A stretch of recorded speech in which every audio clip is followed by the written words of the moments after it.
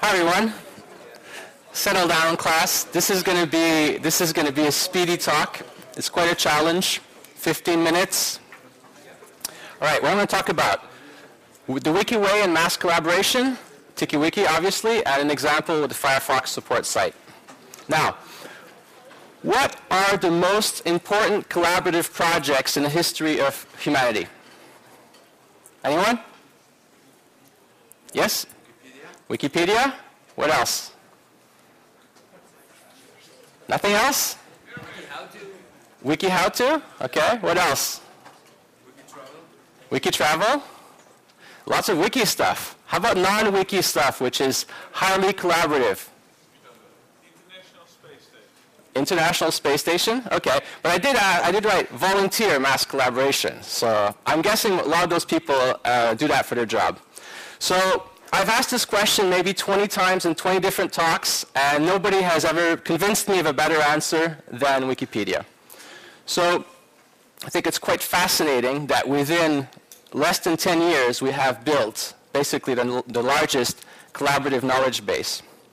Now, what do we use wikis for? Of course, Wikipedia is the most known. That's very obvious, an encyclopedia. A lot of people use it for documentation, for documenting a project. Why is it efficient?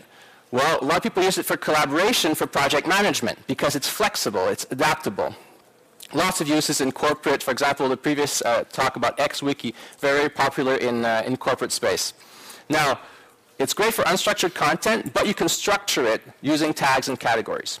Now, why a wiki? Well, here's what I think. So give someone a fish and you feed them for a day.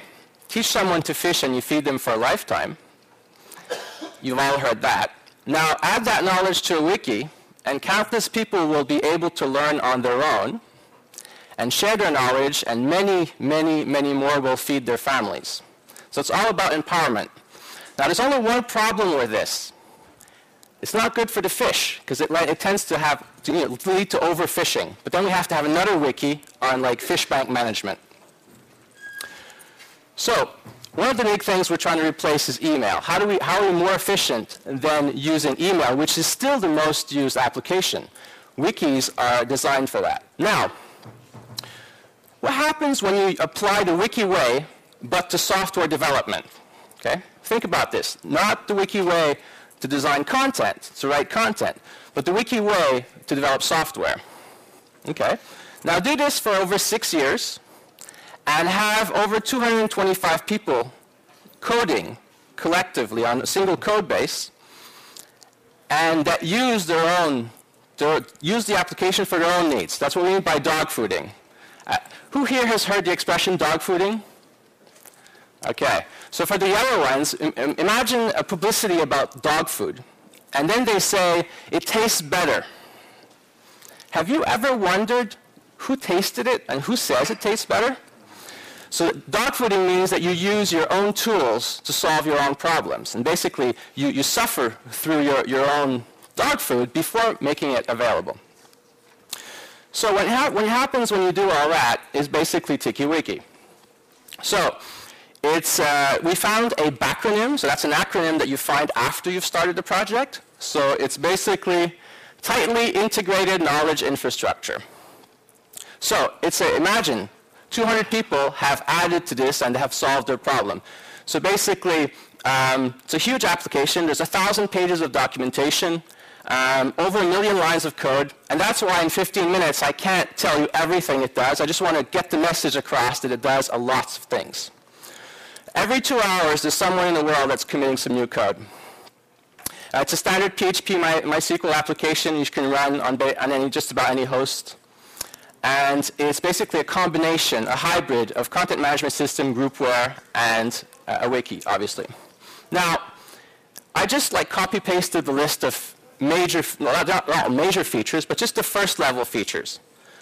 Of course, when we're preparing the slides, we're not supposed to put more than X words on the slide, but I figured this would get the point across. And imagine that each one of those features has other settings, right? So if you install the file gallery, for example, it has sub-features, sub-settings. So in all, there's over 1,000 settings in the admin panel. So it's a massive, massive application. So that's good, because there's lots of features. what that also means is that there's not the concept like in many other applications of third-party modules, extensions, add-ons, whatever you call them. Everything is in the core. Now, that's really good for some things, and it's not so good for other things. So the good thing is that it makes it easier to upgrade. It makes it easier for all these features to be in there. It's great because developers will collaborate on these features. But it's complex, right? So you really need the two best use cases for your TikiWiki is if you have lots of projects and you always want to use the same base to handle 20 or 30 or 50 different projects and you want to reuse almost the same thing. Or if you have one project or two projects which are fairly complex and you need lots of features. That's where TikiWiki is really good. If you just need a blog, well then it's totally overkill and it'll be more complicated than what you need. But you can do a blog anyway.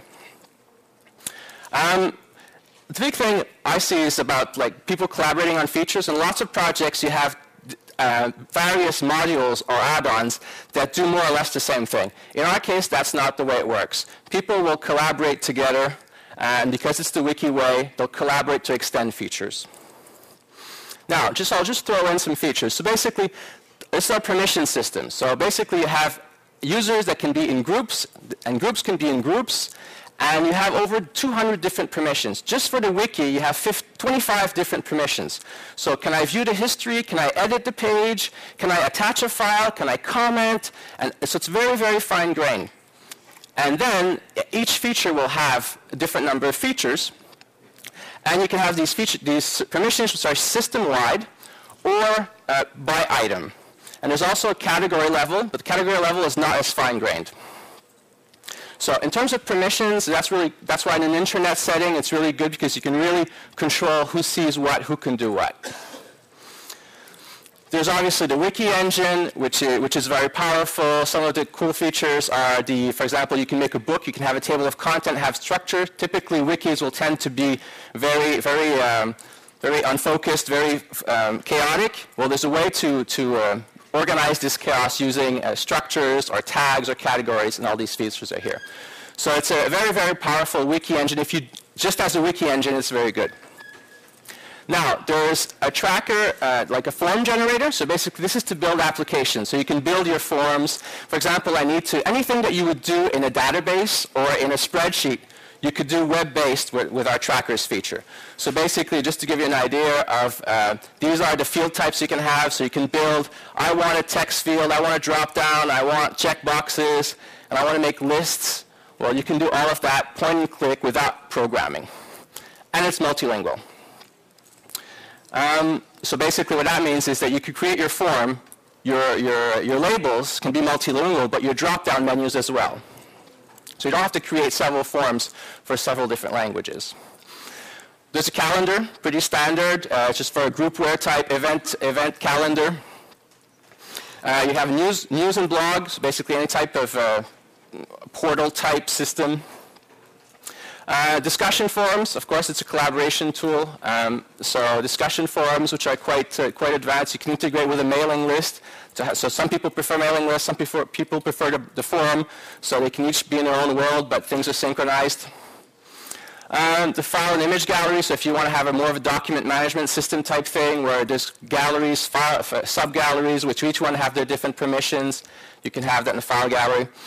In the wiki, there's something called staging and approval. This is basically a way for people to have the wiki way, so you can have it open and let people edit your content, but it has to be approved by someone before it goes live. So this gives you the possibility of getting suggestions from, for example, your customers or whatever, but still having that tight control and making sure there's not any spam or nothing gets through even for a minute.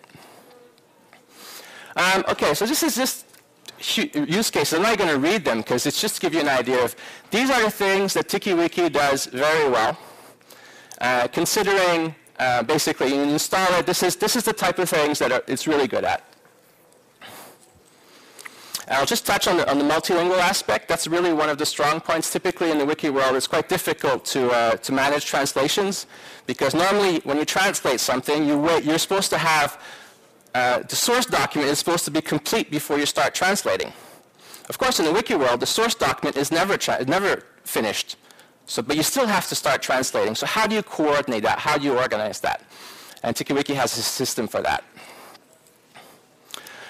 These are things that TikiWiki can do fairly well, but in some cases it's just, like for example, you can have a blog with TikiWiki, but it should be easier. But you can do it. You could use it for all these uses. This is still very good. And then we have a bunch of things that TikiWiki doesn't do well yet. But it is our intention to eventually, as we involve more people, as projects come along, to also improve these aspects. So as you can see, it's quite ambitious to say, you know, we're trying to do everything. And some people will say that's crazy, and maybe it is, but so far so good. So basically, people will just join in. And the thing is, as you add use cases, you don't have to proportionally add the same number of features. You add a few features, and you can hit other use cases. So one example of a site is the Firefox support site. So basically, what Firefox needed is a wiki-based site, so for collaboration. They needed volunteers to be able to contribute. It had to be multilingual with good multilingual features. And they needed the staging and approval. And they basically contributed that feature. And that's a good example, I think, of two open source projects working together to improve. And basically, everything that's been done in this case is available, obviously, as open source. Now, some of the new exciting things that's coming in version 3.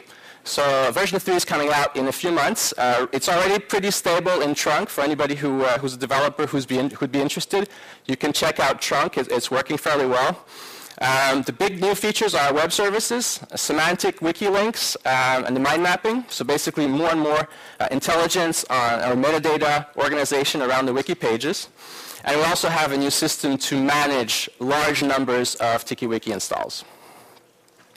Now, I talked about one of the things that often comes is, and it's like, how can you have all these features? How can you have 225 people working on the same code base? And I realized that that's not the most common model. The most common model is a small core and lots of external third-party add-ons. That's not our model. Now, I believe that for what we're doing, our model obviously is better. That's how we work. Now, the advantages are there's no feature duplication because someone comes along, they have to work with what's there. So they have to extend the existing features. There's excellent code review because if you're going to code something, then you're looking in the code, you figure out where it's supposed to be. If there's something already there, maybe it's not finished, maybe it's not quite there, but you have to extend it. You can't just like, oh, I don't like that, I'm just going to start from scratch. And that could be a problem because you end up with all these duplicate functionalities. And here I'm going to throw out something. As far as I know, and I'm looking forward to people correcting me, TikiWiki is the open source web application with the most built-in features.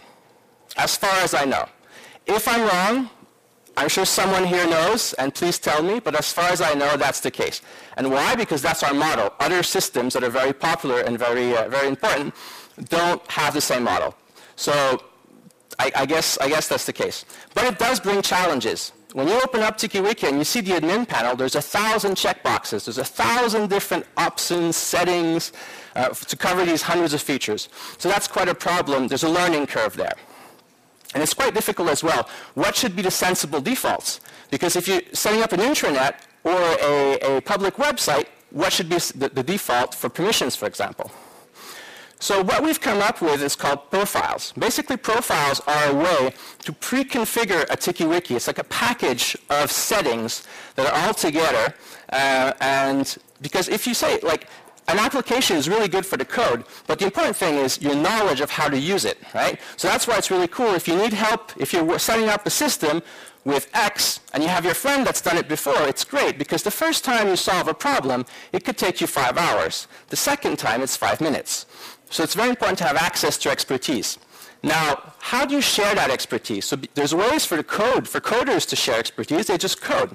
But power users and people that configure systems, how do they share it? So what we've come up is profiles. Profiles is basically a way to set a TikiWiki in a certain way for a specific issue, problem, use case, which is collaborative in a wiki page, and that could be shared.